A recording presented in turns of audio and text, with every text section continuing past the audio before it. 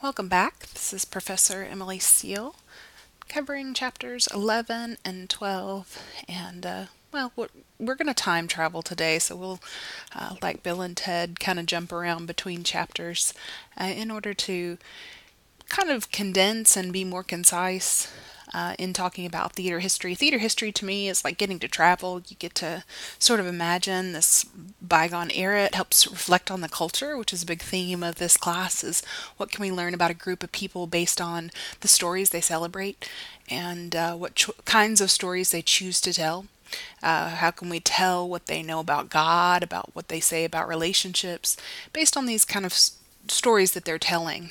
That said, this particular textbook is way more in depth in theater history than any textbook I've ever dealt with before. If I go into a modern theater and just strike up a conversation with theater artisans, a lot of them are not going to know some of these terms that the textbook is going. So I'm going to move pretty fast and jump around a lot, and definitely don't expect you to know everything in these chapters exhaustively because your textbook authors are pretty thorough. That said, the information's there if it interests you. Like I said, I think it's pretty fascinating, especially if you're a history buff. But for the sake of time for this course, we'll try to move a little more quickly and only give you snapshots of a few times and places, many of which we've already talked about. This ends up, by the time we get to this point in the semester, you've already heard me talk about Dionysus, for example. If you remember, he is the god of wine and sex and blurred lines, as Robin Thicke would say. God of theater. What's real, what's not real? Is that a character? Is that an actor? Is this reality, or am I just drunk? So Dionysus is the god of blurred lines. One of my favorite moments in Aristophanes' The Frogs is when Dionysus has a hangover and he comes in and the frogs are ribbiting too loud, and they're singing their praises to Apollo, and he's arguing with them about how they should be quieter. Eventually, Dionysus farts really loudly and shuts up all of the frogs with his astounding ability to fart. He was drinking all night at the festival Dionysia, and he had party butt. So, a lot of us think of religion as something sacred. Our priests or preachers probably don't talk about Jesus farts often. So when we talk about these gods or goddesses, they have a different dynamic than what a lot of us would think about our current religious, if you are a religious person. I don't mean to presume. But Dionysia definitely, as a festival, had a reputation, right? It was the festival of wine. It was not uncommon for prostitutes to be there, from what some historical records indicate. And we always have to go about theater history with an ounce of humility. I listened to a series of lectures once where they, talked about how a lot of what historians do is they speculate. So, if we, God forbid, had some nuclear disaster and someone found the golden arches, they might suspect that they're temples and we all, worshipped the god of golden arches when really it's just McDonald's signs and that's just where we ate. Weird things in ancient Grecian cultures. There were a lot of clay phalluses, penises, that were hung on fences. What what do we make of that? Was that just the popular decor? Was it part of a religious? We don't know. So we speculate about such things. We try to fill in the gaps. We know there's a lot of revisionist history out there of people rewriting these scripts in translation to say what they want to say. So we take it all with a grain of salt and a little bit of humility, and still try to imagine what it was like to be there because it's pretty fascinating. Speaking of male genitalia, I apologize for those of you who are faint of heart, but it's hard to capture the Greek and Roman style of theater without a little bit of nudity. So for those of you who are Percy Jackson fans, you know satyrs, although he was fully clothed in the movies at least. Satyrs were mythological creatures that followed Pan, and they, were often up to no good with fairies. If you saw Hercules, Danny DeVito's character was a satyr. And they are rowdy. Like I said, they follow Pan. They follow this god of chaos, this god of wilderness. And they were half man, half goat. It wasn't uncommon for them to wear puppet penises, overly large puppet genitalia, in order to tell these crass and silly stories. They came at the end of these long, serious days. So we talked about, Oedipus is in this chapter. If I had followed the book exactly to the letter, we would be talking about Oedipus today. But by the time you get through with this story of incest and patricide and deep, painful mythology of your culture, you don't mind a few penis jokes. And but there was a lot of crassness going on, and we'll get to how that led to its demise, right? So we talked about the tragedians. We talked about Er, Aeschylus and Sophocles, but there were some comedians too. Probably our first comedian that we think of that was heavily celebrated is Aristophanes, and this is a illustration from a dear friend of mine, my former professor at Austin P directed this play, and I just thought the pick art for it was too cool. But Aristophanes, he wrote The Birds, he wrote The Frogs, which I just mentioned, and he also wrote a play called Lysistrata, which was an anti-war play. He believed that the wars that Greece was embarking in were overreaching, that they get away without fighting those wars. They were unnecessary. And in the play, all the women go on strike. They're not going to sleep with their husbands until the war is over. And just a really silly play, but also, a strong power to the people kind of message. So Aristophanes, it wasn't all sadness. It wasn't all dark, deep, painful things, especially towards the end of this golden age of ancient Greece. But I feel like we've talked about ancient Greece so much in every single lecture that you guys get the point, right? By now, you're pretty well saturated.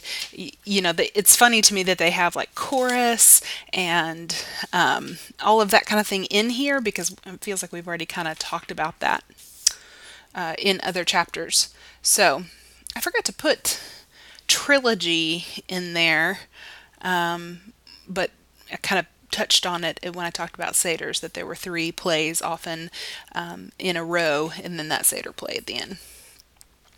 All right, moving on to Roman theater, and for those of you who know, that's Marcel Marceau standing in a Picasso art exhibit there. Marcel Marceau is French, not ancient Roman, but he represents pantomime. When a lot of us think about good pantomime, I can just sit and watch YouTube videos of Marcel Marceau and in awe. He just moves his bodies in ways that, to me, it's like a dance, and it's poetry. And it's, mime can be silly, mime can be fun. If you've ever had a street performer approach you on the street, sometimes it can be uncomfortable. But also, mime can be moving, deeply moving. We're communicating with visual language, and in some ways it's the most rudimentary style. Back in the ancient Roman time and up through the Middle Ages, it was definitely considered sort of a fluffier kind of endeavor. It was not taken seriously, and mimes would be employed in courts. They'd have a court jester. He would often do mime and sleight of hand magic and such. Originally, back in ancient Rome, it was sung, and one male dancer would act out this mythology while there was a chorus, singing, and an orchestra playing. It was really more what we would think of in modern times of a lyrical dance, but it evolved over time to be something, just anything without words. Any sort of movement without words. But if you say mime or pantomime to a theater artist today, they're going to think of short bits, with juggling and or ability to, manipulate your hands. And that, still to this day, Rome, Paris, those are the training centers for clowns and mimes, right?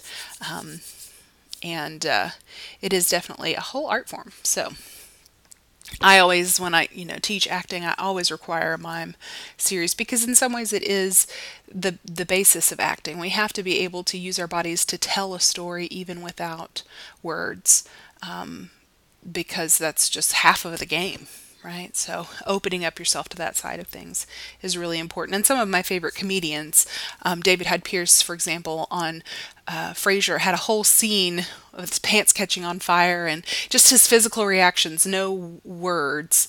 And there were several moments in Frasier where he would have these sort of silent sections with music playing in the background, but with him just pantomiming something that were absolutely hilarious. Mr. Can't remember his name right this second, of course. He's a British guy. Mr. Oh, well, doesn't really matter. There are lots of pantomime artists that can be very funny, very serious. They can communicate all sorts of things, but it was definitely something existing in Rome. There is the Colosseum. Rome grew in its entertainments. Obviously, a lot of us, we think ancient Rome, we think of the horrible martyred Christians being eaten by lions in the Colosseum, and that was definitely part of it. Although you can see the cross there, Rome has now repurposed it, which they talk about more thoroughly in your book. But, in Grecian times it was sexual, but it was also sacred. It was for men only. It was really only certain times of year when it would happen. And while they still had these theater festivals to Jupiter, they still had these sort of religious festivals, borrowing heavily from the Grecian model that they conquered. It was also entertainment was more for everybody. Women and children came to the theater too, but it was also a more of a part of their lives. There was entertainment more often. They were a wealthy state, and it was supported by the government, and it was a show of power. Just like our most recently, our Trump had a big parade celebrating America.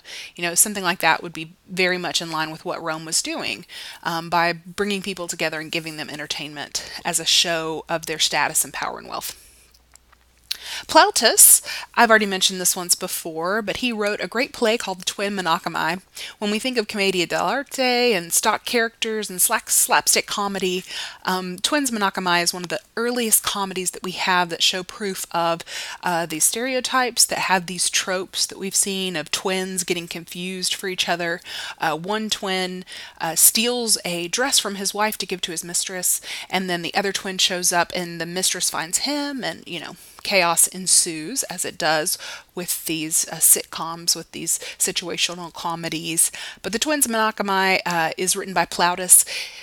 There were they talk about kind of like late Roman comedies versus early ones, and late Roman comedies got more into domestic comedies and were the forebearers, like Seneca, of Shakespeare's plays. Hamlet, for example, is said to have been borrowed heavily from Seneca. And the Renaissance, when we get to Shakespeare, it was a rediscovery of these Roman and Greek plays. And so we can't speak enough of how inspired they were by the past. And I think, if you don't take anything else away from this lecture, just the idea that, once again, it's all the same stuff. Nothing new under the sun. These are stories of love. These are stories of family, and anti-war plays. Almost all cultures have them. Either not propagation. Sorry, talking a lot about sex today. Either propaganda or anti. These major themes, the things that people are thinking about, the things they're going to write plays about. And Rome was a very sophisticated, if not brutal, culture that, and it's worth saying too that Seneca put the violence on the stage. Not going to slaughter some Christians and then have a play and not show the violence in it.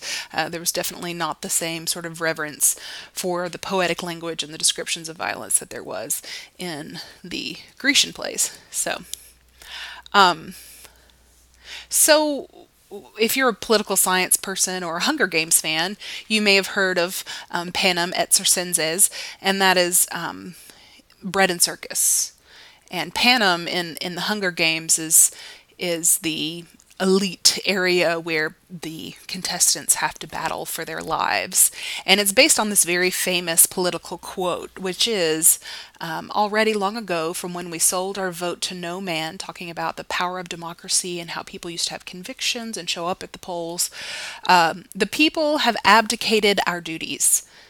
For the people who once upon a time handed out military command, high civic office, legions, everything now restrains itself and anxiously hopes for just two things: bread and circuses. So, whereas we used to take our government seriously, where we used to live in reality and stay present in the pain and problems of our nation, now we just distract ourselves with bread and circus. And it's not uncommon to see politicians sort of take this angle, rather than dealing with the real issues of things, they'll, offer something celebratory, something light and fluffy to distract us from what's really going on, right? And some people would argue that part of the reason Rome fell is because people fell asleep at the wheel, right? They got big and they got distracted, and the people suffered. But I am no political genius. I'm merely passing on messages that I have heard before. I really love the Hunger Games series. Anybody else? Man, I mean, I need to go back and reread that. Such a good story. So readable. So vivid. So, panem et circenses. There's Tertullian. Great church father. Ever heard of hear no evil, see no evil, speak no evil? Tertullian had some weird beliefs. He was a great church father, as I said, but he believed that in asceticism, he believed, let's hurt ourselves. The more suffering that we go through, the closer we become to God.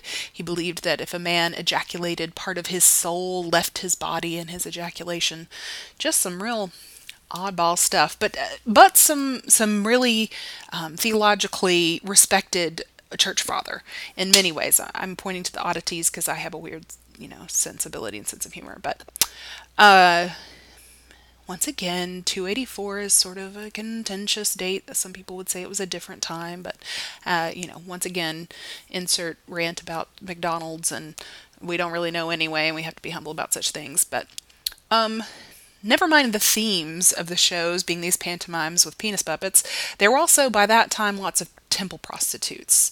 And, people would ritualistically eat a lot and then throw it back up. Just a culture of excess and entertainment to distract rather than entertainment to educate. Horace, a Roman critic, kind of the way Aristotle was, really believed that we could use theater as a tool to educate. But obviously, a lot of the playwrights at that time were not, and the pantomimes were not taking that advice, because there's lots of, and obviously they're killing Christians in these same buildings where they're doing these performances, and they're doing them in honor of Roman gods. So it's part of their worship, what Tertullian would have thought of as pagan worship. So he also had this belief, Tertullian did, that if you saw something evil, it would infect your eyes and infect your body, that it could travel. The evil could, travel. And I do think that sounds crazy, bonkers. But I do think there's a certain amount of wisdom to guarding what you see. I don't think our brains were, I wake up first thing in the morning, I pull open Instagram while I'm using the bathroom, and I see, 15 different images, one friend who's traveling, another friend, posting a graphic image of her favorite horror show. That barrage of images is not the way that my little beastie brain was created to, wired to survive. And there's a lot of interesting evidences about how pictures kind of affect our brains and affect our psychology. And so, anyway, it's just a interesting, I grew up in a very conservative family, and I was definitely sheltered. And I am not as much that way anymore, but I do still think that I need to protect my child in his eyes, and I'm not completely writing Tertullian's wisdom off. Not saying that there's some supernatural evil that's got me once I see something evil, but interesting food for thought anyway for those of us who are spiritual. Loophole, always a loophole, isn't there? So there used to be big parades in Rome to celebrate Julius Caesar, to celebrate what they believed to be a demigod, the chosen sun god. And then they turned around and after Rome was converted, they turned around and did those same parades to Jesus, right? And still to this day, if you go down to Mardi Gras, if you go down to Louisiana, which is my old stomping grounds on the coast at least, they're still having those parades today that are put on during these high holy days, during a Mardi Gras, before the season of Lent, as a time of excess and celebration. And those are rooted in these, ancient rituals of parades that reach all the way back to Roman times. So those parades lived on even as theater was banned and shut down by the church fathers. Parades were still legal, even though there were costumes and sets and a lot of the same things we would expect from a theater performance. So when I say the church shut it down, you could not get a Christian burial if you were a minstrel, performer, juggler, actor. You, even up until Shakespeare's day, you still had to petition for a Christian burial if you were performing in the theater arts. Because of this judgment from the church fathers, and because of the suspected link between prostitution and theater that's always sort of existed. So when we get to religious theater, it died for a long time, but it was reborn. Of course, we have the Dark Ages. We have this time of horrible plague, of horrible illiteracy, and wealth disparity and pain and poverty among the people. And so we have beautiful windows that help tell the stories of the Bible. And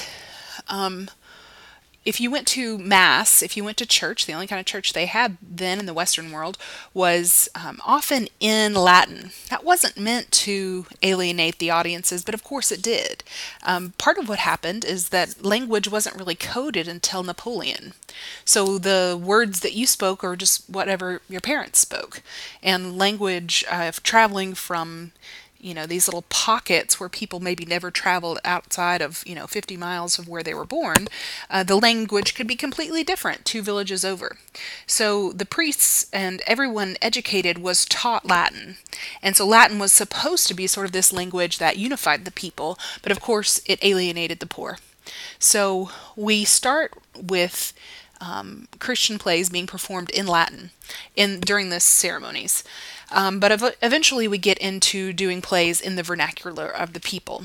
But for the same reason that they created stained glass windows, they would do these little plays with gestures. So the Quaem Quertus, one of the first ones, which is, the Mother Mary being visited by an angel who's telling her that she's pregnant. We've got the pantomime of the angel putting its hand on, Mary's stomach and kind of telling the story visually for those people who didn't understand what was going on. They were just trying to get to their next meal. So theater has resurfaced in festivals, and it's being performed by tradespeople, by everyday people. Nobody wants to be a professional actor, really, because they wouldn't get a Christian burial. It was frowned on by the church and the power structure. Remember, the church was not just a place they went on Sunday. It was also part of the the government, and part of the way that people were educated was through the church. By far the most commonly performed play is the Crucifixion of Christ, or as Catholics call it, the Passion. I say Catholics, some Protestants call it the Passion as well, which just means the pain of Christ. And it's still probably the most performed play in the world. And if you go to some cool old cities in Europe or Spain, you can still see the Passion depicted. It can be a little bit controversial because often they do once again rely on that asceticism, that they actually whip the person playing Jesus, or they actually hang the person playing Judas. And so it can be kind of dangerous, and people actually get hurt. And it's sort of grotesque to watch. So nothing draws a crowd like a little blood. So during the Middle Ages, these festival days, like the Feast of St. John, for example, these tradespeople would get together and have fun festivals in the streets, and they would have these stages set up where they would act out, obviously, angels and devils, as you see here. Like I said, the theater was shut down, but there were still pantomimes, people who were traveling, jugglers and jesters and such, but not any sort of formal theater as we would think it today in the West. So we had two types of plays, at least, but we had mystery plays, which depicted scenes from the Bible. It's worth mentioning, we know the names of Aristophanes and Seneca and Plautus, but we don't know a lot of these monks and nuns who were writing these plays, because they had a anthem, "To God alone be the gloria." Mixing my Latin with my English. "To God alone be the glory." In other words, they wouldn't take any credit for their writing. We do know that Horsfithe, she, a German nun, wrote plays that we're not sure were ever performed, but most of the nuns and tradespeople who would be writing these plays didn't take any credit for what they were writing. Now, some of these Bible stories were interpreted in a way that we kind of look back on and cringe, right? For those of you who are religious, you probably know the story of Abraham and Isaac, for example, which is Abraham killing Isaac, taking him up to a mountaintop to sacrifice him. At the last minute, a scapegoat comes out and he can kill the goat. But Abraham was willing to kill his son in order to please God, without blind obedience, really knowing what was going on. And of course, it was that theme of blind obedience that kept the masses, the servants down. They just would do whatever they're told, no matter that the lords they were serving were making so much more money than them, and they were starving, and they were blindly marching into these battles all the way to the Holy Lands to fight wars that they didn't really know what was going on. So, some of these mystery plays are beautiful, and some of them profess maybe politics or religious views that we would consider very outdated today. Every Man, though, is still one of those plays that I choke up when I read it. It's an allegory. We have every man, and he comes to his death, and he loses his discretion, his ability to make decisions. He loses his beauty. He loses his wealth, but his good deeds live on after him. And I like to think, when I kick the bucket, that the good work that I do, loving people and in the theater and through charity work, that those good deeds live on after me, and that I've made the world a better place. And so Every Man is still one of my favorites of all time, and it's written in rhyming couplets, and it feels very overt. Remember, the masses were illiterate, so it was not a he says things like, Every Man says things like, "And now I die," right? Not a lot of subtlety to the storytelling of it, but deep and meaningful nonetheless, even though it may be a bit overt. You can see that this picture I've chosen is in German, and when we talk about these villages, we're talking about all over Europe and Spain. So one of the tools that they would use in these, like I said, they had basically parades that they would do with mansions. The mansions, trying to find my page number here, bear with. These mansions, and you can see a picture on page 280.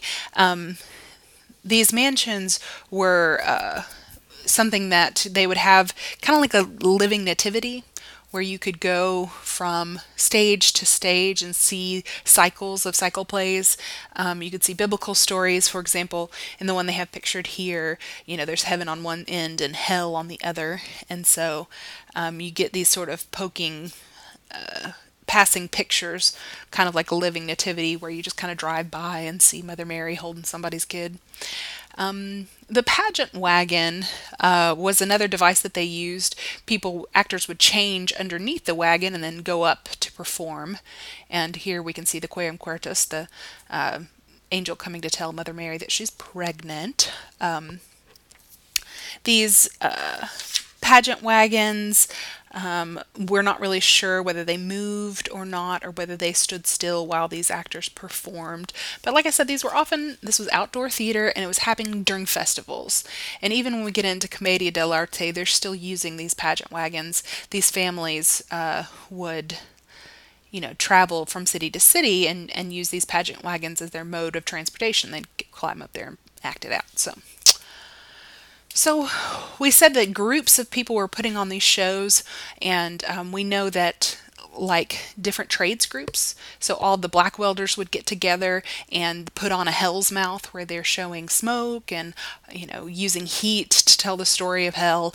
And then all the fish shipbuilders would be putting on Noah's Ark, so they would use the tools of their trade to, and what they knew to sort of tell these stories in fun and lively ways for their communities. I say fun, hell, but we still have judgment houses today. I mean, it's funny with this church stuff how, the tradition continues thousands of years after it initiated. So judgment houses, if you've never gone at Halloween time, and they sort of, in some way depict hell in a way that's scary.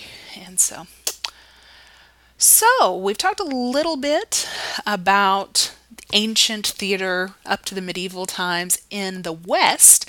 So let's move to the East, particularly Japan, China, and India.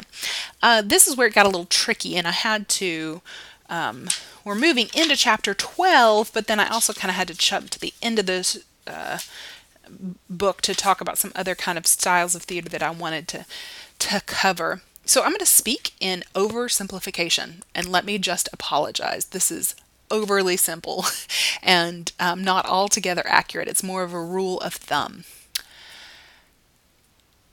Eastern theater is beautiful. The women are makeup and huge wigs and shimmering costumes. I say the women, the men too. In these Kathakali plays, when they're depicting these Hindi gods, and they've got head to foot regalia, and not even their hands are showing. And they're dance drama based, and so the movements are poetic. For them to ancient Eastern theater, if they had shown up at like a Shakespeare play and just sat and listened to somebody elocute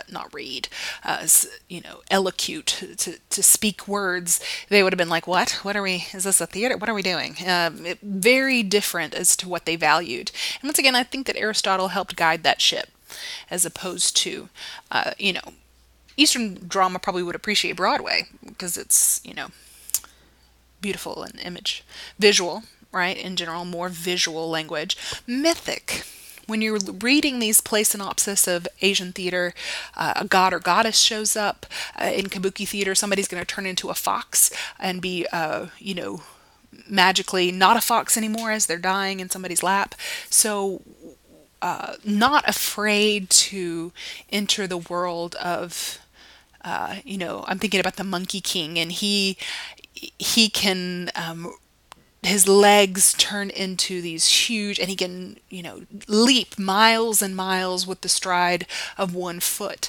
And so there's always something happening that's larger than life. They're more likely to include puppets and masks and mythic elements rather than a show like Raisin in the Sun, where we're sitting around ironing and eating biscuits, eating our eggs.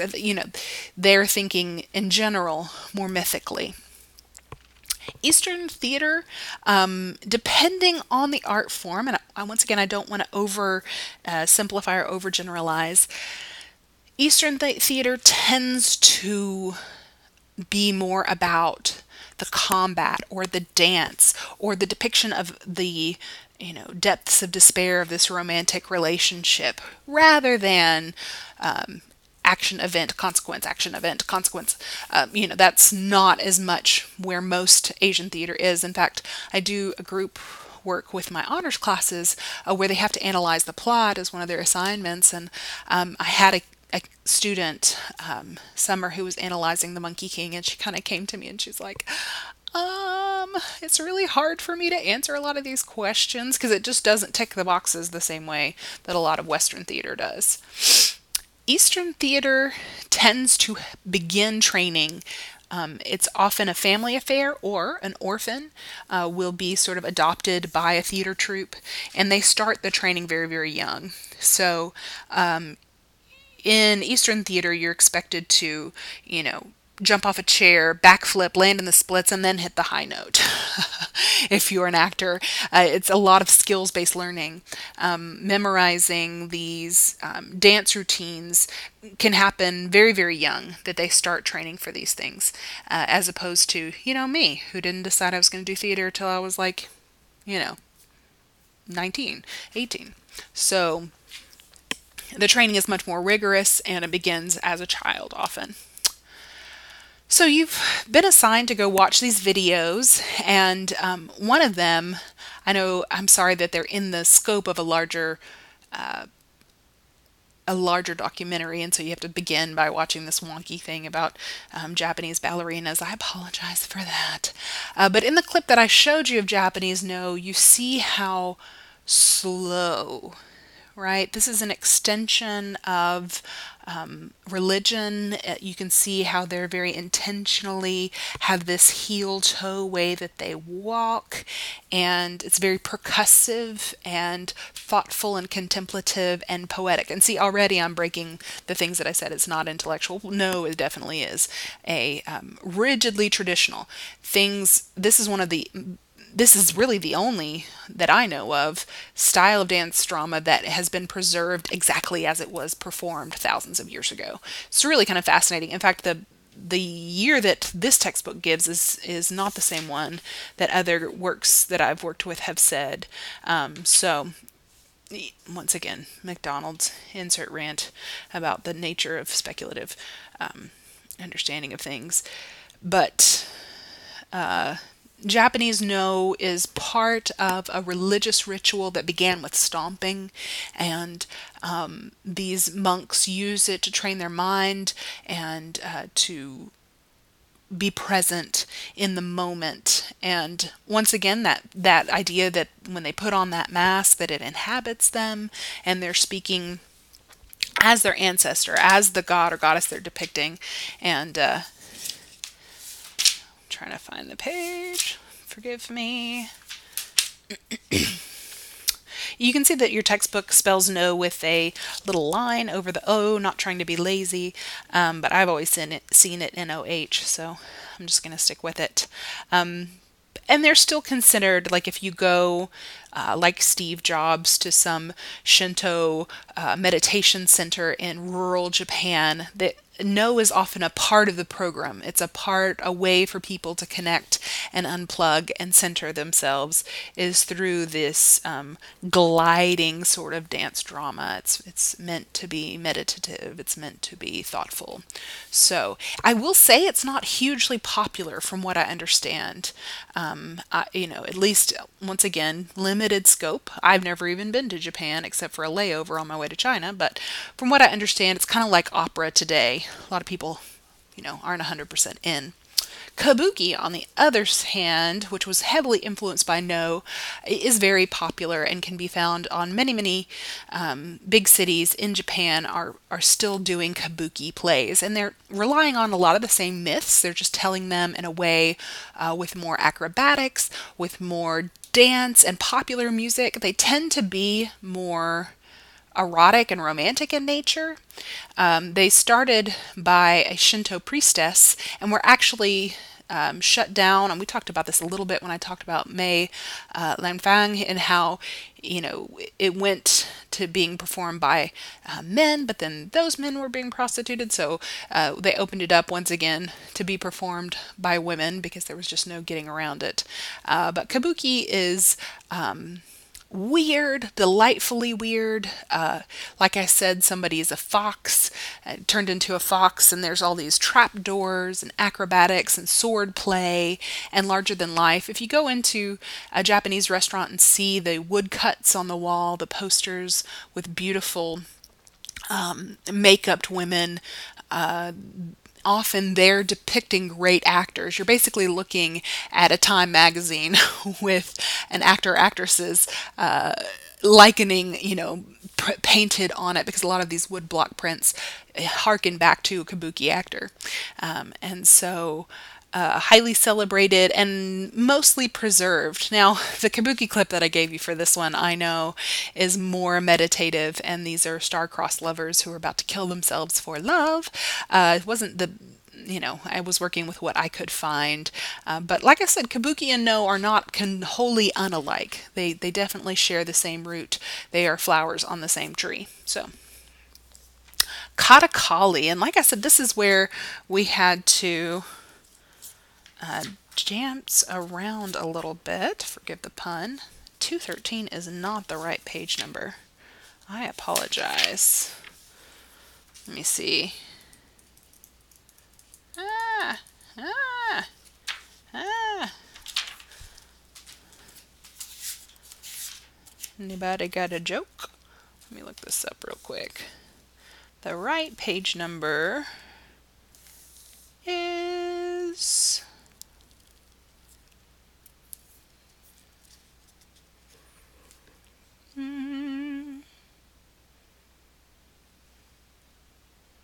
410.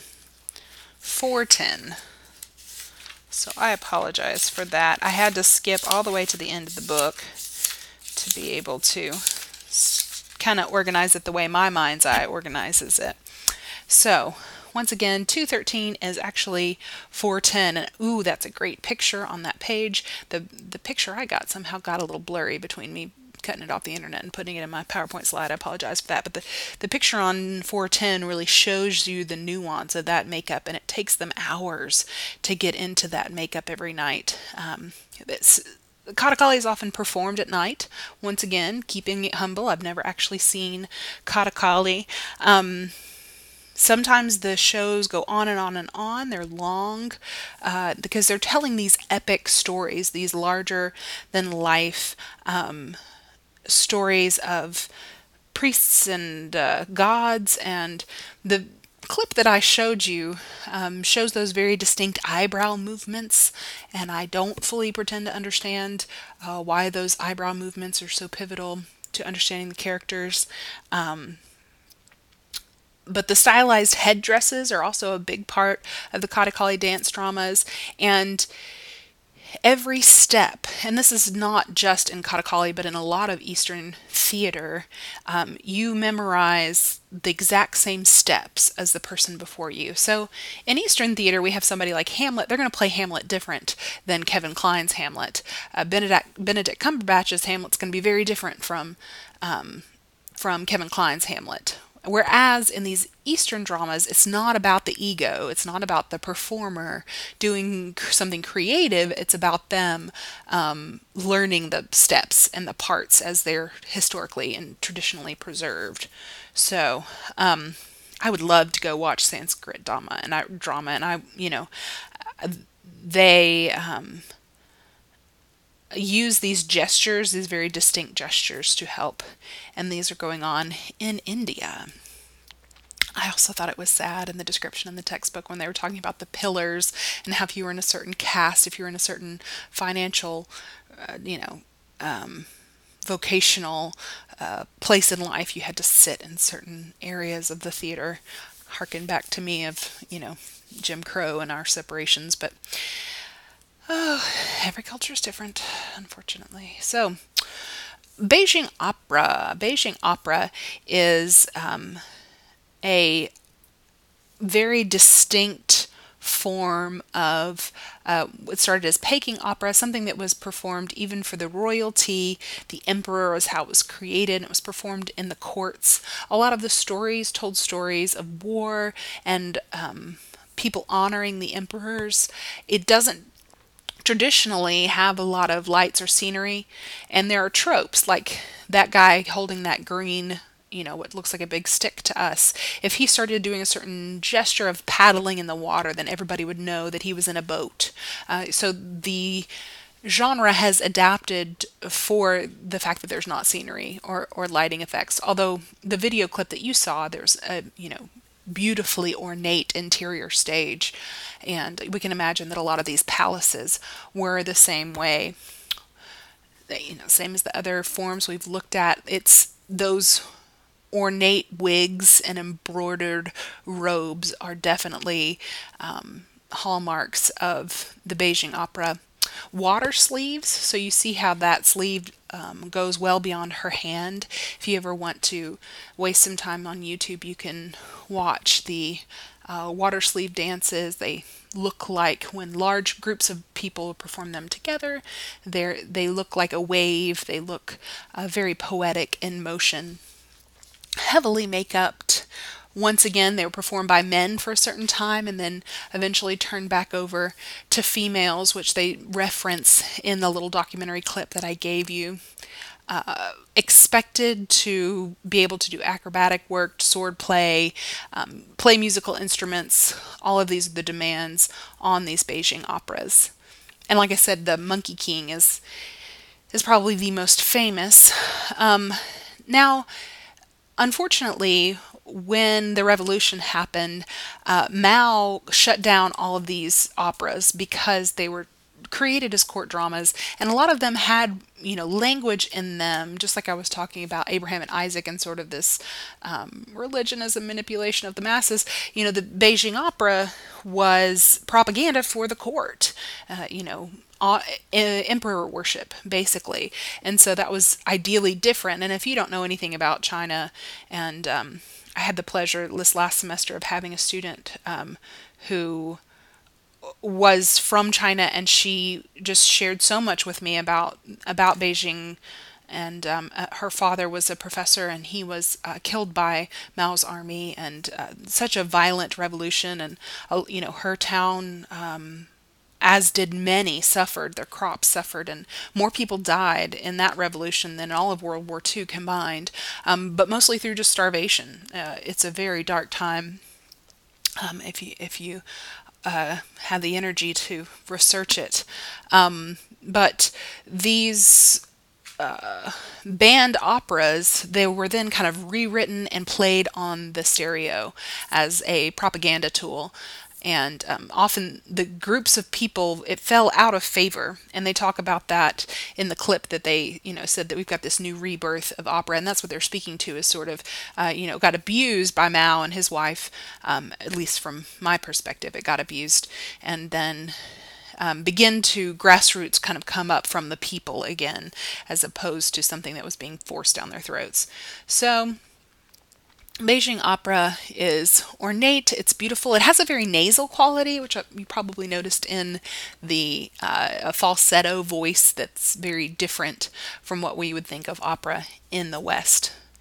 So, a lot of ground today, and I'm sorry that I jumped around so much and got the wrong page number on 410. But I hope you feel like you've been on a little traveling circus, that you've gotten to see some things different from what we expect and what we've talked about so far. It's very humbling to see all of this information about theater history, and so much that we have documented and that we have celebrated. It just speaks to the importance of theater as a cultural icon, as a reflection of culture. And so I hope I didn't offend anyone today. I talked a lot about religion. I talked a lot, showed some nudity, for example, but it's a college level course, and thank you for sticking with it till the end. As always, thank you for listening.